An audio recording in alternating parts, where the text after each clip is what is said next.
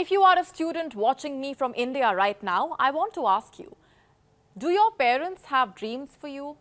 Do they want you to be an engineer, a doctor? Chances are the answer is yes to one of those options. I have one more question. Do your parents' dreams align with yours?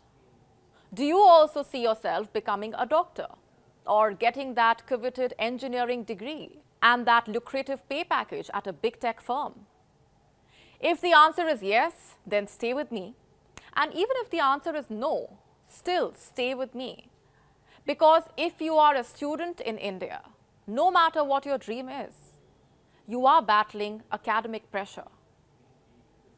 Have a look at this headline. 26 deaths in 2023 in Kota, the highest number of suicides among students in a calendar year since 2015. For the unversed, Kota is a city in Rajasthan in India. It's famous for its coaching centers for engineering and medical entrance examinations.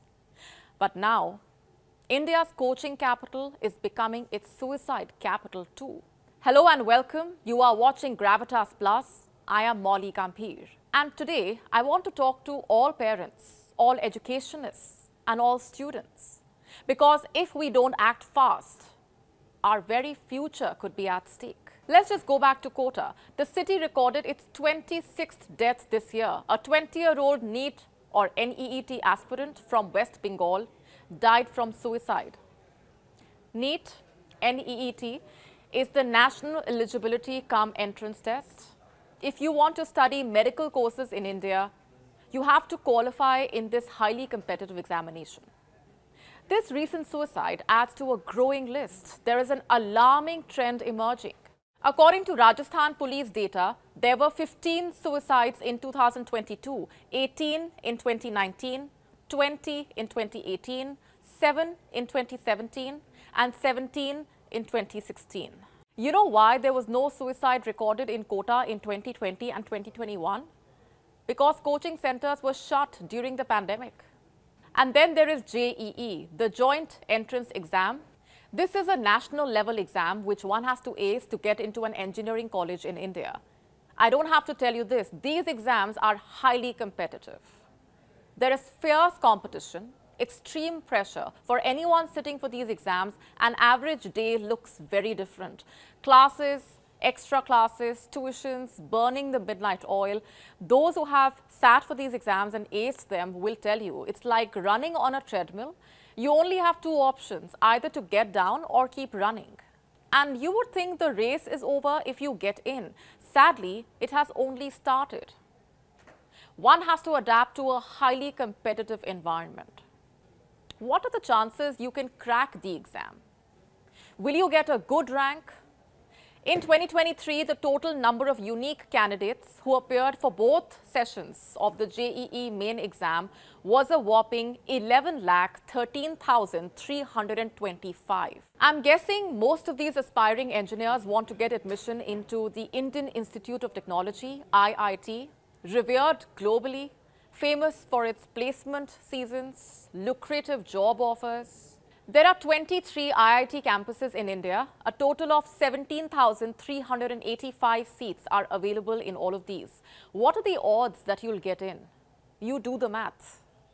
You want to become a doctor, a surgeon, a dentist? The total number of registered candidates in NEET 2023 were 20,87,462. More than 20 lakh students in India aspire to study medicine. The total number of MBBS seats available in India, just about 1 lakh plus.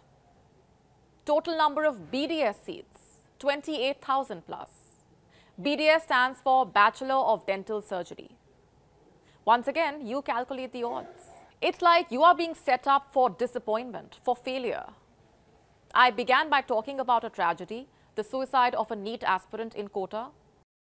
Between January 2019 and December 2022, the Kota police recorded 52 suicides by students, including 27 enrolled with different coaching centers. These figures are hard to digest, but it's a reality that we must face.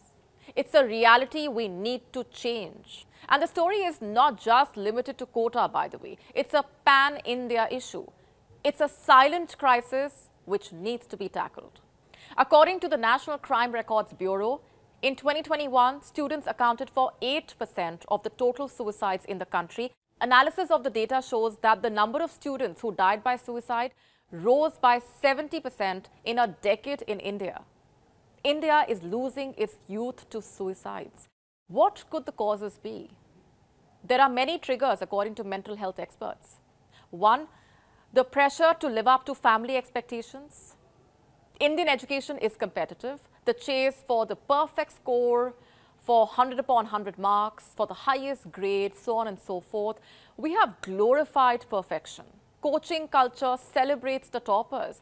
Just open your school diary or magazine. It will dedicate an entire page to those who made the cut. Of course, I'm not saying don't celebrate those who excel. I'm simply trying to say don't criticize or mock those who do not make the cut. Every year, scores of students leave their hometowns. They shell out money to enroll in the country's premier coaching institutions. They have a dream to crack the prestigious entrance exam. It could be IIT, JEE, NEET, UPSC. For those who come from economically weaker sections, cracking an exam like this is not just a dream. It's a ticket to a better life with more opportunities. So we cannot blame them for immersing themselves in the cutthroat competition. Some, in fact, even attach their self-worth to their capability to crack such an exam. So who is to be blamed for this silent epidemic? Is it the family, the coaching center? If you try and hold the coaching center accountable, they would perhaps tell you it's the family's fault because they did not make their child understand what it takes. Or do we blame the society, which celebrates excellence and dismisses anything less? These are not easy questions to ask. There are no easy answers either. There is a clear institutional failure. The mental health issues faced by students need to be addressed. Exam anxiety can no longer be shoved under the carpet. Stress over marks is not a rite of passage. So what are the authorities doing about it? The spate of suicides in India's test prep hub Kota led to the authorities taking action.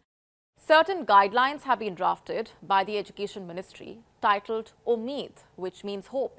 It stands for understand, motivate, manage, empathize, empower and develop.